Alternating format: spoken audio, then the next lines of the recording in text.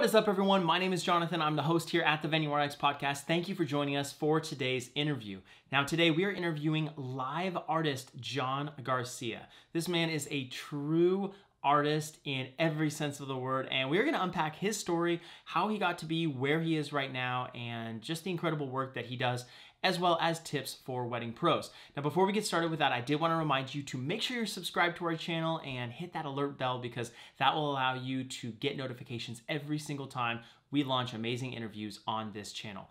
We are so excited that you're joining us for this journey as we continue to provide value and bring value to the wedding and events community, and so we're excited you're here with us. Thanks so much for joining us, and let's get to the show. Uno, dos, tres.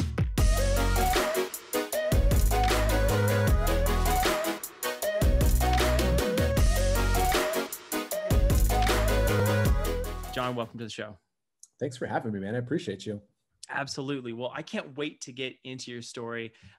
You have a piece of this industry that I think is very unique, very exciting. Why don't you tell everyone what you do? What is your piece in the whole wedding and event industry?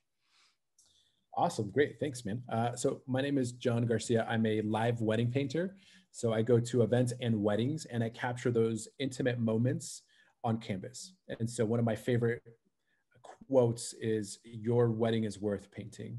So the moment when you guys are your first kiss, your first dance, as you're at the altar in your vows, I try to take all of those emotions, the colors, the scenery, and I put it on canvas. And so that's the space that I occupy in the wedding industry. Wow. So that is insane to me. I mean, being someone, I'm fairly creative on the scale of like 1 to 100. Maybe I'm like a 20, right? But I think that's like a 500 on a scale. How did you get into this? Oh man, this is such a really cool story.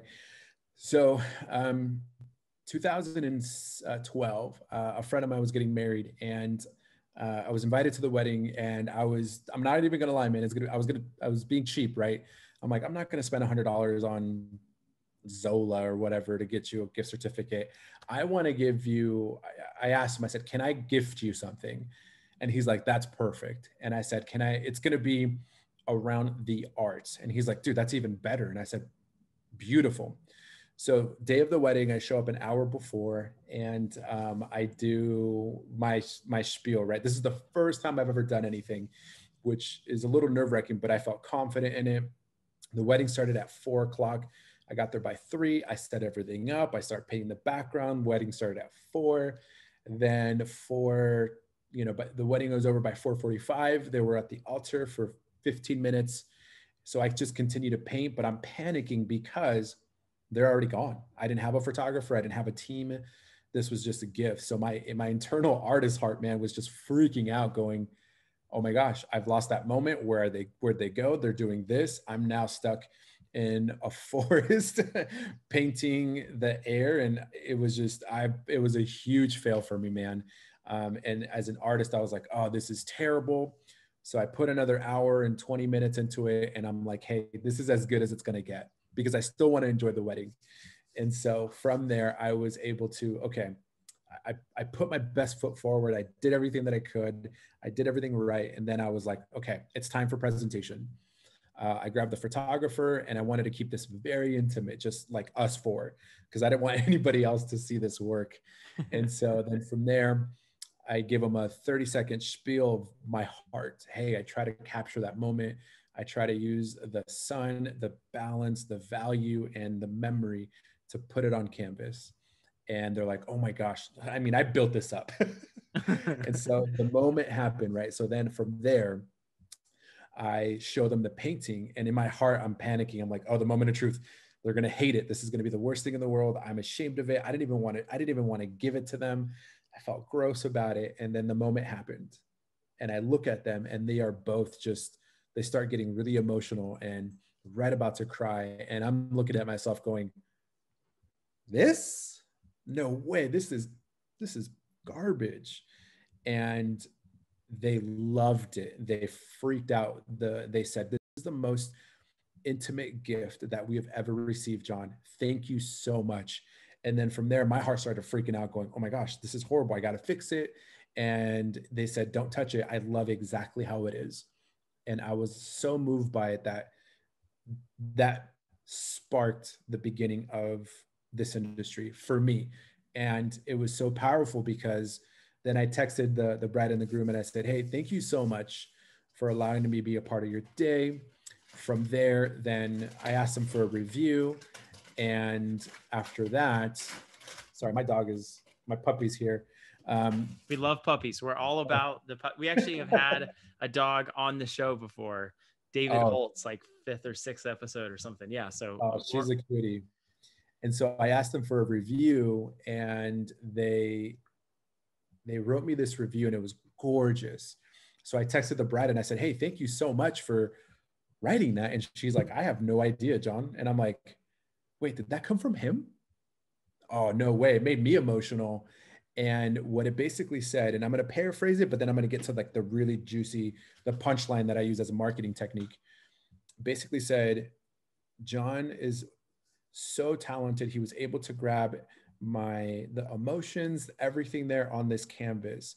And then this is the quote unquote, the punchline for me, my marketing line.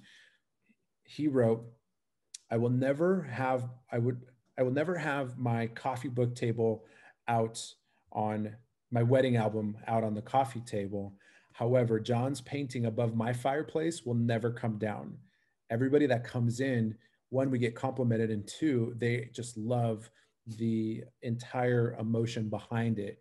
And that was one of the greatest gifts that reviews that they could have given me, which is so humbling because here I thought, hey, this is a horrible painting. I'm embarrassed by it. They loved it. And so from there, I'm going to give myself more time in the beginning. I'm going to, you kind of start calibrating this business model and see what that looks like. And it was incredible, man. That was the birth of the live wedding painter for me at the time. I didn't create this, right? But I love that I get to be a part of this season and this journey and help others along the way as well. Yeah, no, that's amazing. Why art? I mean, how did you, because you don't, I couldn't do that to save my life for sure. I mean, they wouldn't even have been able to tell that it was two people getting married in a forest or tree. I wouldn't be painting air or anything. I mean, how did you get into art and painting in the beginning? Oh, wow. Okay. That's a great question. So, English was my second language, right? And so for me, I loved sketching and doodling. So that was for me that's something that I did. And so since I was a little kid, I was just kind of do these things. I went through a really hot season where I did graffiti because it was a fun outlet and it was really cool. And I did some really cool stuff through that art, but I loved it what I loved about it was the process and the emotion behind the artistry of painting. It wasn't the product. It wasn't the outcome. It was the 20 minutes leading up to it, in the moment, mixing, painting, responding, reflecting. It was very therapeutic for me. And from there, I just started to love that more kind of as a escape. And I loved doing it. And it was weird because I was always doodling something, right? There was a season, I grew up in the 90s, so I did a lot of lowriders and I did a lot of clowns and all of that. And that was hot when it was there. Where did you grow up? I grew up in Orange County. So I was born in Venezuela, I was born in Caracas, which is the capital. Okay. And then I moved to the States when I was four or five. And from there, learning English as a second language, being the only brown kid in the 90s. I went to a school called George White Elementary. Oh, it was awesome. And so, I mean, I had to find some sort of outlet to just be myself because everybody else was doing like cello and, they're doing all these music things. And sure, it was fun for me, but it wasn't like, I can't wait to get to a guitar or a piano or a cello or a violin. I'm like, hey, give me a piece of paper and pen, and man, you won't see me for hours. So that was kind of like a natural expression of your, like the artist inside you came out, where maybe you saw music around you, but for you, that expression flowed out through, your hand. So was it a pen? Where did it start? Was it like a Sharpie that it started with? Was it paint? Because you do painting. I started off with wasn't Crayola. It was color pencils, Okay. because it was easy, it was cheap, and it was fun, and it was quick, right? It was fun that I could, and it was fast that I could draw something. And then if I didn't like it, I could use a different color to cover it, and I Hmm. get to layer it. So it started from color pencils. Then I moved to pencils. Then I moved to charcoal. Then I went to fine markers. Then I went to Sharpie. So it was kind of a progression along the way. And then I finally got the courage to pick up a paintbrush. And I was terrified because you can't control it. It's so abstract. Even if you're trying to do a straight line with a brush, that muscle memory wasn't there. Hmm. But it's just developing. And I teach this all the time. Passion drives perfection. If you're passionate about something, it's gonna motivate you to be the best at whatever that is. So that's something that I give out, and I try to emulate that, because I'm passionate about that, or the wedding or art or creating. I'm going to strive to become better and be the best painter or artist that I can be, because I'm passionate about it. If I'm bored, I'm doing it. Whether I get paid a $0 or a million, Hmm. I'm going to paint. I love that. So how do you capture an image when it's dynamic? Because that for me has been the big explosion in my head about like how does someone go about painting a scene that's happening, that's moving. It's one thing to just take a photo and it Right. captures that still image, but you're creating a still image over a period of time where other things are happening. Like you said at that first one, the bride and the groom had walked away, they were doing other things, they were going. So do you capture that in your mind? Like how are you, or is this kind of a flowing picture? Describe to me a little bit of the process. Oh man, that's such a beautiful question. So my process in learning how to execute this at a wedding, I show up now 4 hours before the wedding. So if the wedding's at 4, at 1 o'clock, I'm painting the background. I give myself plenty of time. I paint the entire thing. So by the time the bride and the groom finally show up, the painting's at least 70% done, because when they are up there at the altar, I have no more than 15 minutes to capture them. And Mm. unless I'm a printer, it's impossible. So what I've done is, um, with color theory and the human anatomy, I know that everybody has 2 arms, everybody has 2 legs, everybody has a face, right? I can actually put the body in there, and then I can really outline what they are. Also, my process has evolved. So now I have a team. So now I have a photographer that captures that moment, and then she downloads through Wi-Fi, and I put it on an iPad as a reference, as a backup. Mhm. So it's so beautiful, because man, the dopamine that I get when creating something from nothing, and just being present and alive in that moment, man, it's just beautiful, right? It's something where it's like people say, oh, he had a knack or a natural, he was born like that. You get me in front of a canvas and you give me some paint. If I don't have an alarm, I will lose track of time. And that's Wow. part of it. I love that process, because it's like, hey, at one point, so I even have a GoPro time lapsing the whole thing, because people don't believe me that I did this in one day, and that's part of my presentation. That's a That's little so cool. that's a secret sauce. And they look at the iPad and they just see my hand like a printer, just going nuts. And it's so cool, and it's that emotion, that powerful just moment. I mean, I love setting the table, and I Yeah. love when people get to experience that. So that's really cool. Yeah, I was gonna say, so you're creating this. I love that, by the way, the GoPro thing, because I would be fascinated. Like if it was me, I would watch the GoPro footage of you doing that, probably just on repeat for hours. That would be mesmerizing to me. Yeah. But it sounds like this process is really a deeply emotional, emotionally driven, I guess, event. Like you pour your heart and soul into this. Do you find it's tough sometimes to separate? Maybe is this something you do full time? This is what you Yes. do full time? Okay. So, and that's huge. But and I want to ask you a little bit about that here in a second, but do you find that maybe what's going on in your personal life, or maybe even like the pressures that you feel now running a business, ever impact the way that you paint, just because of total heart and emotion that you put into the painting? Yeah. So I would take that pressure and use it to be motivated, because in that moment, right? Like I still have to produce, I Mhm. still have to deliver this piece. And through that process, most of my couples have such a really strong connection with that.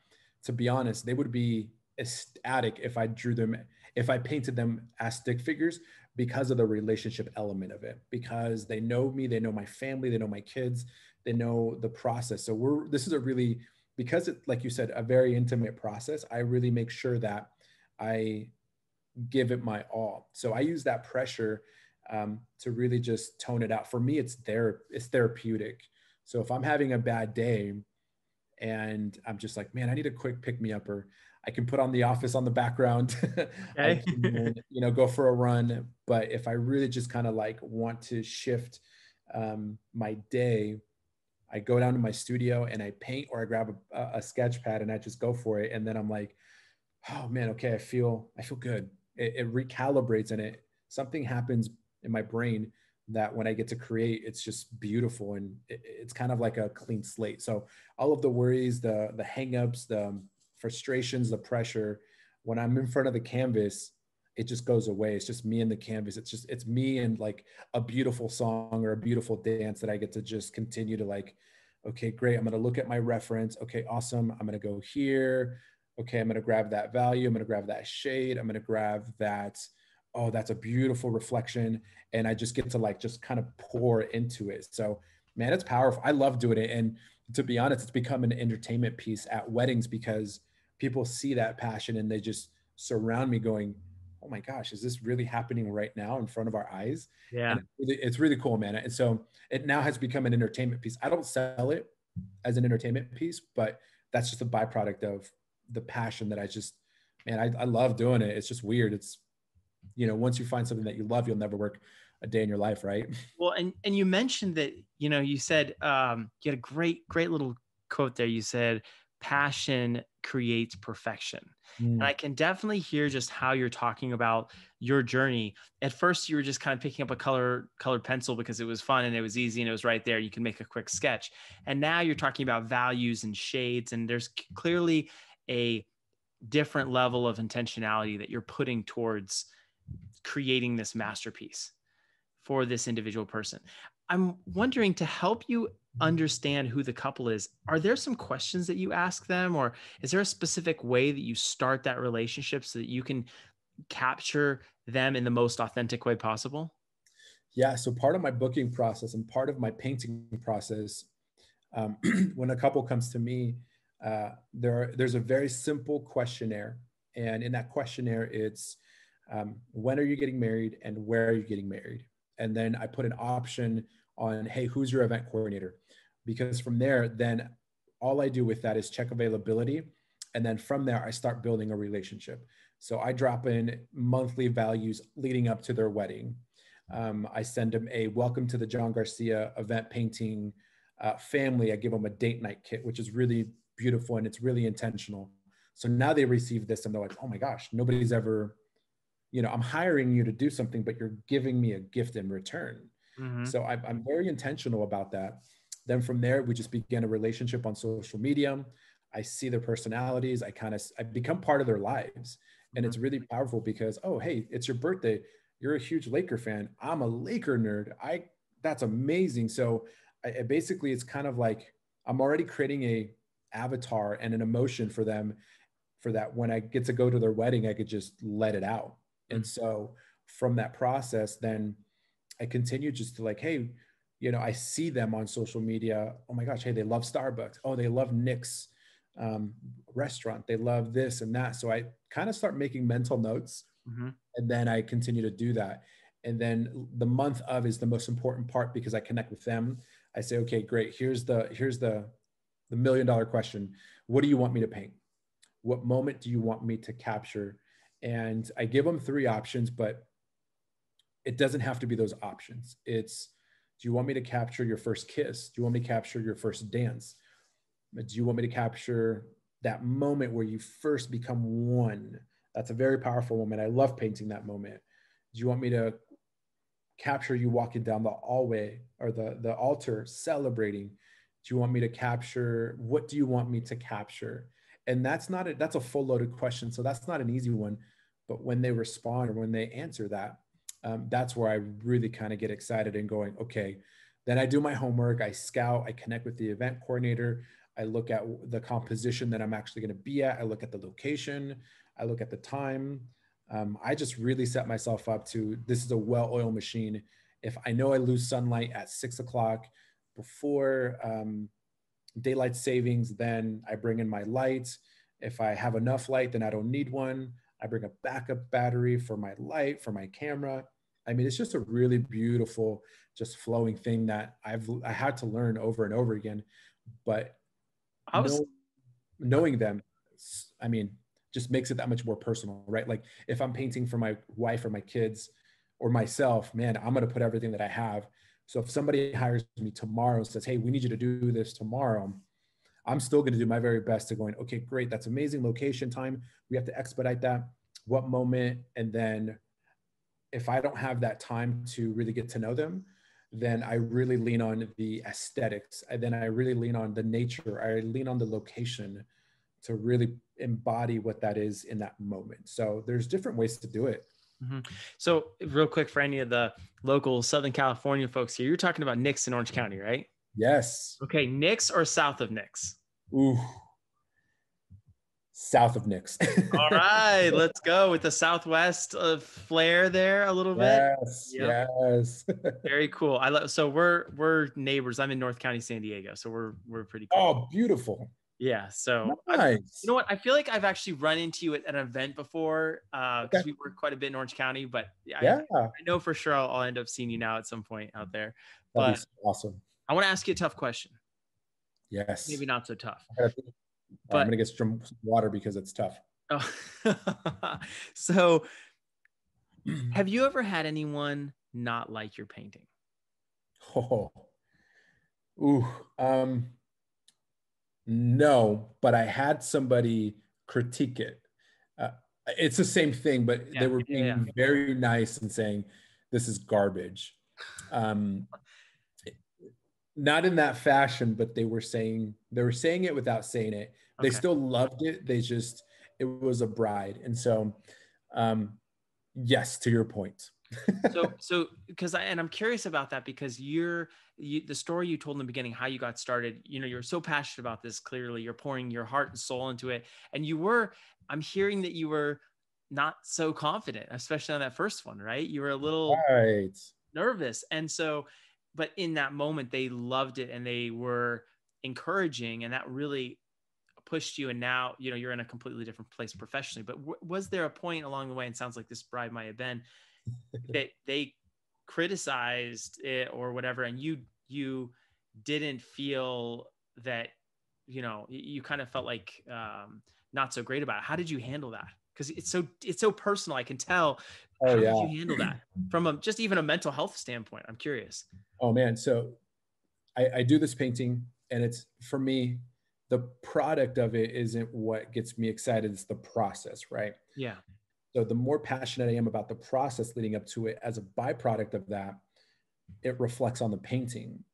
However, she was very nice. I do the presentation, and we have the photographer, the videographer, and she fakes it, right? Like, oh my gosh, that's amazing. That's awesome for the pictures.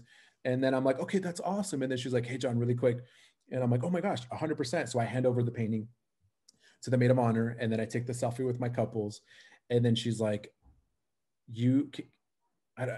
she basically said, hey, you made me a little more tanner than I wanted to be. Are you able to fix that? And I don't have a big butt like how you painted me in that picture. Okay. A little like photo. She's like, you use too much Photoshop. This is what's going on here. And I'm like, no, okay. And so at that moment I said, oh my gosh, that's okay. Would you like me to just do some quick embellishments to, fix it? And she's like, you know what? It's completely up to you. I don't want to take away from the painting process. And, and at that moment it was kind of awkward. Yeah. So then I was like, you know what? I could have said, I'm good, peace out, high five. But then I was like, no, if you're not madly in love with it, man, I don't feel right delivering something that you are not in love with. So then I go back and I do some detailing, um, and I do some like layering to kind of, round it out a little bit, and then just put in some more highlights to really blend it in. And then I show it to her, and it was kind of a weird thing. She was like, oh, she didn't say this, but it was more like, I like the other version better. Oh no. She didn't have to say that, but she was more of like, oh, maybe I didn't know what I was talking about. Oh And no. And now you're like, she looked a little bit on the yellow side, because I had to fade her with, instead of using a secondary color, now I had to use a highlight. And if I'm just going to highlight her face, I also have to highlight any skin. And then the dress was so white that it looked like it was one. And so she knew that she kind of kicked herself in the foot. And it's one of those, as an artist, it's trust the process. Like, mhm, trust me, I'm gonna do the best of my ability. That's why you're hiring me. In the event that I have to do modifications, you asked, hey, make my butt look smaller and make me softer or lighter. And mhm. I did. And then she looked at it and goes, oh, I don't, she was like, oh my gosh, thank you. And was like, oh man, like, I like the first version of it better. Mhm. And I can tell she didn't want to go back and say, hey, can you kind of go back and forth? So with that, I said, you know what? Let me go and just kind of fix it up a little bit. So then I kind of met her in the middle. And that's part of it, right? I have the entire wedding day to capture that moment. And luckily I still had 3 more hours of the reception.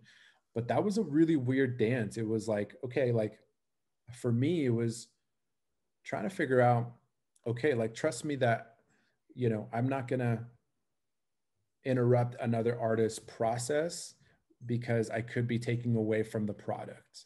And so it was kind of a weird dance. And it was like, okay, cool. So I did everything that she did, that she asked. And at the very end of it, she still was like, oh, okay, cool. She was kind of bummed. But that was kind of weird. It was like, Yeah. Well, oh, okay. Like, mind you, I'm tired at this point and all that stuff. So I really kicked into like seventh gear to make sure that she was taken care of. awesome. Well, hey, thanks for sharing that story. I know I was like, I really want to ask this because it's such a like a one-time thing. Like a photographer can come and take, 600 photos and cull through all of them. And, Right. the videographer can get a couple different angles and have a second shooter and all that. But, you're in that moment, Right. creating that art, this once in a lifetime piece of unique art. And so I think that's so incredible. Talk to me a little bit about the wedding and event industry, shifting gears here a little bit. Okay. As you work in this industry, um, are you seeing, because I think you said something about how you send your couples a little date night piece, and I Yep. think that's a brilliant marketing tactic. And I really, to be honest, haven't really heard of many people doing that. It's like you kind of Mhm. have this like, okay, you're hiring me, I'm going to get to work, these are the services you've hired me for, right? Right. What inspired you to do that? And how do you think that other vendors can actually use things like that to increase the value of the services they provide? Oh man, that's such a good question. That came out of just a expression of love, because when you go to the store, when you go buy a big purchase, right? Whether you go get a car, your wedding dress, it's a very emotional type of purchase. It's not something that you just go, oh, I'm feeling like Taco Bell, and then you just go and it's over with. It's like, no, I want to make sure that this is the right um, thing or the right product for my wedding. So for me, I know a little bit of the psychology of buying and selling. So we all have buyer's remorse, right? We go somewhere, oh, it's on sale, and swipe it, and then you're like, oh man, I really wanted that. If I would have waited, then. So one element that I do that is, one, to honor them and to remind them of, hey, this is a really good investment. Because half of the time I really have to educate my couples on, you don't need a live painter at your wedding, right? That's not part of the essentials of a wedding. Mhm. It's a want. And so educating them on, hey, this is one of my biggest selling point is, hey, let me paint a picture for you, pun intended. Um, Let me paint a picture of how on the feeling. I'm going to paint a picture of the emotion that I'm going to capture on your wedding day. And they get very emotional because their fiance, they've never been called Mr. and Mrs. Garcia for the first time. So I almost take them, I travel them and I take them in time going, okay, now picture this. It's your beautiful wedding day. You have all the elements, you have your family, you have your friends, you have your dress, you have your groom, everything is perfect, everything is there. Imagine the emotion, imagine them going, hey, you are now mine and I am yours. Now imagine that on canvas. And they're like, it's a different way of selling. I'm not selling them a product, I'm selling them an emotion. Mm-hmm. I'm selling them relationally. So they've already bought in and they've already like, oh my gosh, this is amazing. So the psychology of that is okay. And within, I don't want them to have buyer's remorse.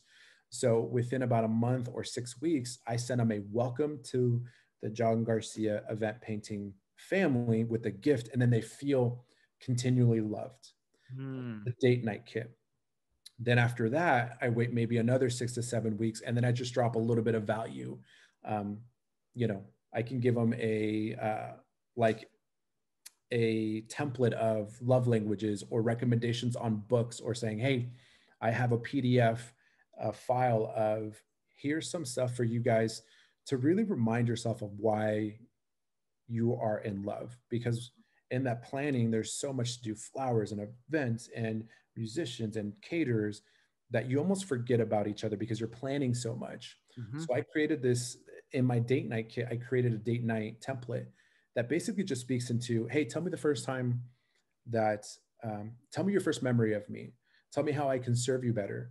Tell me how I can, it's all about giving and giving to one another, because that's at the end of the day, after the wedding is gone, after everything is gone, real life happens. And I try to tune into that, because even after the wedding is over, I want them to remember on how I made them feel and validate them for hiring me and our team to give them such an emotional process and an emotional product. And so I think it's beautiful, because I love setting myself apart, because I'm a niche market, or in a niche lane. So the fact that I'm so unique, I shouldn't be able to do this, but the fact that I do just goes above and beyond. And to me, I look at that as the referral process, Mm-hmm. because if somebody hires you to do this and they deliver, that's amazing. You're going to high five them. But if I hire you to do this and you give me that and some and more, right? There's a law called the law of reciprocity, where now I want to do something nice in return for you. You didn't have to go above and beyond. We hired you for this, right? But you gave us this. The very least that I could do is give you a review, tell my friends, post about you. And so now that I've given them so much value, they now psychologically feel, man, we gotta hook John up. I'm gonna tell him, everybody, to get a live wedding painter, because he takes care of you. He really walks with you. He blesses you. He gives you these date night kits. He really just becomes part of that journey versus just another vendor. So I love that I can continue to educate the wedding industry, that my heart is, hey, instead of making a transactional industry, let's bring it back to the relational industry. Mm-hmm. Because if all of the vendors had that compassion to one another, saying like, hey, I may not be for you, but let me give you somebody that, let me tell you, or let me show you who would be the right fit. I mean, this would be just an abundant community, and it is. And Mm-hmm. so I think at the very core of that is relationship. And so that's what I really, really focus on. And that has propelled, and I do a little bit of marketing, but the relationship element of that is what really sets me apart, where now I have brides that are continually telling their friends without me even knowing it. I have event coordinators telling their brides without me even knowing it. I have photographers telling brides without me even knowing it. I have florists and uh, bakers telling other people, hey, I was at a wedding. There was a live painter. His name was John. He was phenomenal. Oh, that's weird. And then they Google live painter and boom, I come up. So being intentional and being strategic in that, and that all comes to taking care of that need and treating somebody in a very humane way, Mm-hmm. has the greatest dividends, man. It pays out the greatest rewards. yes, you're going to give them a product, but at the same time, now they're going to be inclined to, you didn't have to do that. It's the same way when somebody, tips you or gives you a compliment. Oh man, dude, I love your shirt. Oh man, awesome. Thank you. I love your shoes.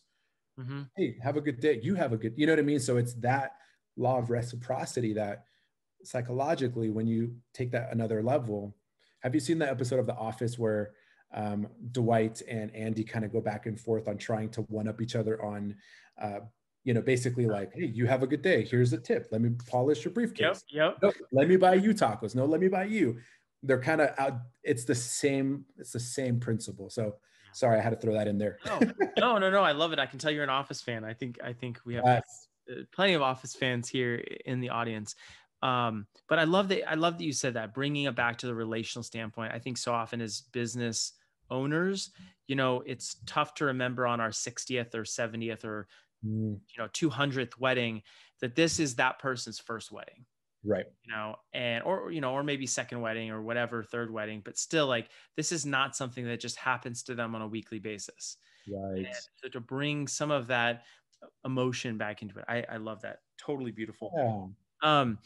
I want to do one last component before I know we have to wrap up for today, but this has been so fun talking to you, John. Has there been a moment, we have this segment of the show called OMG, right? So has there been a moment at a wedding that you've just been like, oh my gosh, what is going on here? It could be that, someone important didn't show up, a big argument. We've had all sorts of different answers for this on the show, but I'm curious, have you had any, oh my gosh, moments at any of the weddings that you've been at? Oh man. Yes, and they've been good, right? It hasn't been a OMG, like that sucks. It's been like, I'm floored by it. And I'll share this because I was like, this is out of this world, right? Like having me as a painter is like awesome, right? But they had this and I was like, get out of town. This is like next level. I was at a wedding. It was at the beautiful Terranea Resort in Palos Verdes. And this wedding was beautiful. So this couple, as everybody was walking in, got an envelope. And I'm like, oh, that's awesome. This is really cool. It was beautiful. And then on the envelope, it kind of cued us when to open it. I'm like, oh, that's strange. So I put it in my pocket and the wedding was stunning. It was gorgeous. And then the ceremony happened and the bride and the groom, great friends of mine, they kissed. And so then when the pastor said, all right, for the very first time, I pronounce you Mr. and Mrs. And then they said, over in the envelope, and there were live butterflies inside the envelope. Oh, whoa. And they opened it. And half of the butterflies had died because we didn't know what was in it. And the other half of the butterflies flew up and it was beautiful and it was gorgeous. But it was at the same time, it was like they've been in an envelope for a couple days and they haven't seen sunlight. So when we open it, they like see the sun and they start like spazzing out. And it was beautiful. Then from there, the Blue Angels flew over. So apparently the dad had a connection and there was 3 planes. They're called the Blue Angels. Yep. Famous. They flew over and they circled the ceremony when this was happening. And I thought I was in a fairy tale and it was beautiful. It's like a movie. That's crazy. Right. So it was something where it was like, man, whether that was part of it or that was the Blue Angels do that on the first Saturday of the month, or they do that for the hotel, or that was part of the ceremony. I got it on video because it was incredible and it was amazing. And I loved it. So that was something that I was like, that took my breath away. And I was like, this is hands down, this is gorgeous. This is amazing. Like, I'm so glad that I get to be here and celebrate my friends. Wow. Well, that's insane. I love that. And I love that you kind of took it in a positive direction. We've heard a lot of like crazy, dramatic, negative ones, but that was, or not negative, but just kind of shocking within maybe a negative connotation. But that's right. Absolutely beautiful. Well, John, thank you. We're going to wrap up here, but it's been wonderful connecting with you and kind of hearing your passion for the art that you create and just the incredible creativity that you bring to the table. And, if folks are listening to this and they want to learn more about you, hire you, where can they find out more? Oh, beautiful. Um, so you can go to my website or you can Google me. I think that's the easiest way. It's just depending on it. So my website is JG, my initials, John Garcia, and then eventpainter.com. So that's JG, eventpainter.com. And then, or if you Google me at John Garcia Event Painter, I'll come up. And then from there, you can click on my Instagram handle. It's John Garcia _ urban art. And that's I use that as a portfolio and a really just a very educational tool to share with my frienders, like, hey, this is what I'm doing, like almost challenging them on, guys, let's continue to serve this industry that is so beautiful and is so abundant. Let's take care of them instead of it, like you said in the beginning, instead of being transactional, let's make it relational, because there's plenty for everybody, right? There's a lot of weddings for everybody. And if we all just had that mentality, I think it would be really powerful. So that's who I am. Cool. I love it, John. Well, thank you so much for coming on the show today. For anyone who is watching this on YouTube, you can find us on all podcast platforms. And if you are listening to this on podcasts, go ahead and check us out on YouTube. It's The Venue RX. John, thanks for coming on the show today. I appreciate it. Oh, thank you guys. I appreciate you having me. All right. Have a good one.